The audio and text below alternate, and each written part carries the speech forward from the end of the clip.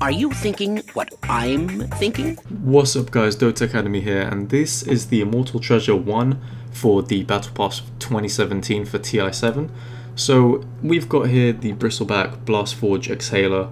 Now this is a really nice Bristleback set. It's nothing like we've ever seen before, and it comes with custom effects, sound, ambient effects as well, custom ability icon for the nasal goo skill, so that's really cool.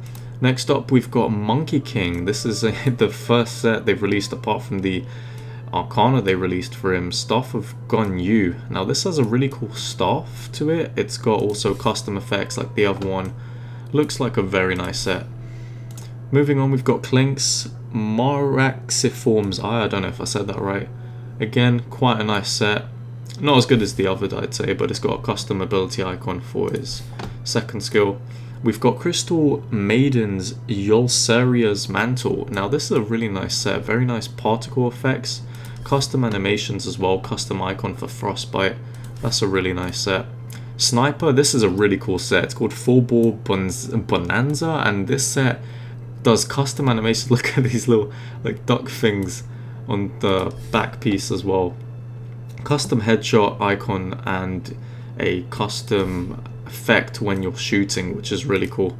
Moving on, we've got Lifestealer's Profane Union. This is a very nice set. I like the tail they've kind of made with the particle effects on the back piece. Also custom ability icon for range, making it purple. It looks very nice indeed. We've got a bonus reward, a rare set for Broodmother. Now this is really sick. This is the Lycos Side Days, I don't know if I said that right, Favor. Now this has, wow, what a set. Like the broods, little broodlings thingies come like going all around on the back piece there. Very, very nice set indeed. And it comes with custom ability icon for spawn spiderlings and includes the little chain spiderlings as well. Now we've got the very rare Lifestealer set, the Golden Profane Union, which is the same as the other one but golden, but man, it looks amazing, this set. And the rage icon changed to gold purple now. It looks absolutely insane. And the last one, Slark Sea Rake's Bridle. You knew they were going to have a Slark as the ultra rare for this whole Dark Reef kind of battle pass looking thing. Look at this set with the chain lock on the Slark set. That looks absolutely amazing.